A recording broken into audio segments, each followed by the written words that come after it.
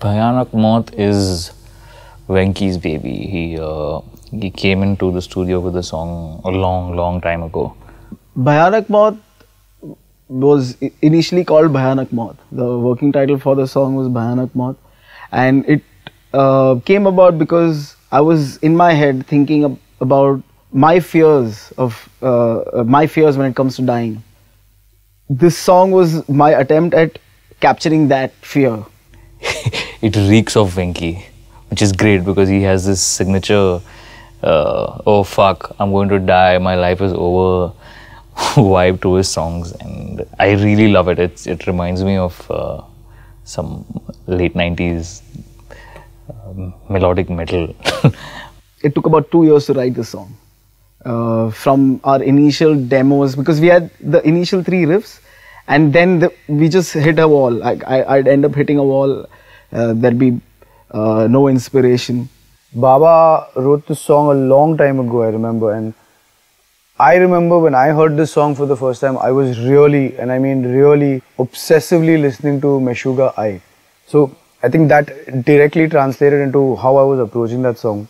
Inspiration for the growth of the song came from the fact that what if you change the mood now and kind of work with delays and a more arpeggiated part as the center of the song, as the bridge, so to say. And once that happened, the song flowed easily into the final outro, which is like this aggressive version of a new metal breakdown.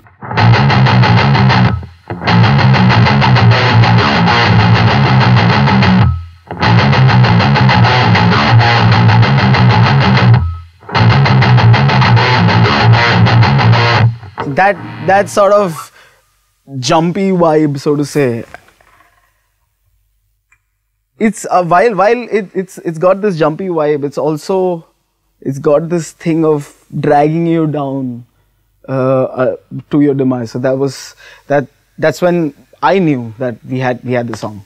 So with Venky, more often than not, there are always very feel-oriented parts. When I heard that riff and it came and he played it out, it's always the case. When it's a Venky song, I know exactly what it is that his song requires, and I can put that part down. This is a pretty straightforward song. I mean, great. It's one of those simpler but kick-ass songs in my opinion. Nothing too complex, just some fun riffage.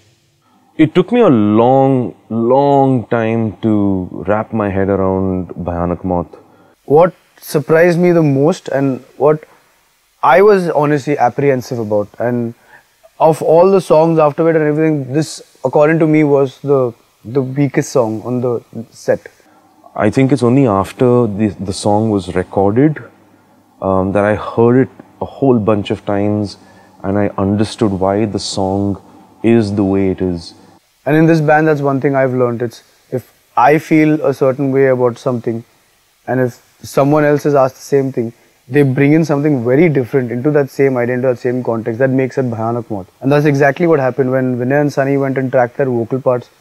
That just superglued the song together. It just made complete sense then. I like it. I like the song. It's what it is. It's not. I wouldn't say that there are. Look out for this part in the song or that part in the song. The song as a whole is what it is, and you remember the song as it is, and not just sections of the song. I think what's interesting is there was a lull section in the second half of the song which I had no idea what to do about. So I was initially just sort of trying to mirror the guitar line and trying to figure out playing single notes, trying to add melody, and then it was not working, and we decided to we came up with this slap pop section, which again, I mean, one would think a slap pop section is there to accentuate like a heavy section or a locking section, but this is a lull, and it didn't make any sense, but it was working. So we put that slap pop section there, and immediately after we added this high octave driven sort of bass drone section, which really something as musicians live that I think we've never done before, which is write a sort of clean section in a Bhayanak Maut song, and it came quite naturally to all of us. Like The song is on a high, it's on a high, it builds up to this crescendo, and then suddenly it just takes this dip and it comes into a nice, lush, clean section. There's an impossible drum section in Bhayanak Maut, which I do not know how Rahul managed to track it, but there's in the latter half of the song, just before the outro kicks in, there's one 195 BPM blast section, which is just the most metal thing you can hear. It's a very simple song. It didn't really want it to have multiple layers, but it's just very straight up. It's a very simple serial killer story, which complements the song very well, I feel. I think even before the concept of the song, it was somewhere Sunny just woke up one day and told us, hey, we've got to write a song that's called Bhayanak Maut. That's it. And so a song title was declared even before there was a song. And then poor Venki had no option but to name whatever song that came next as Bhayanak Maut. But Sunny chose to keep Bhayanak Maut for the title. I mean, it was not intended to be some sort of expression of who we are or anything. It just fits the story perfectly. The story is about the Raggedy Man. He's this guy who dwells underground by a sewer, and without giving too much away from the story, it's this guy who kidnaps children for reasons that you'll know once you read the story. But when I read the story, it's a perfect rendition of my fear as the story, because that was the running theme in the song. So what better than seeing what I'm afraid of? And it was drowning. It is drowning, rather. It's death by drowning. I did not know this. This is brand new information. I don't know how to process it. Throw water.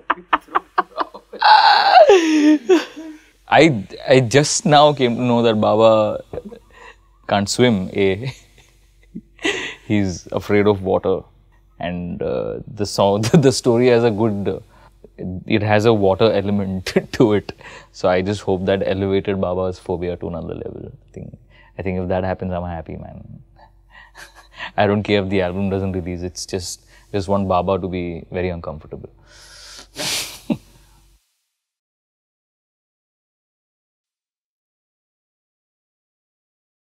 इसलिए नहाता नहीं है तू?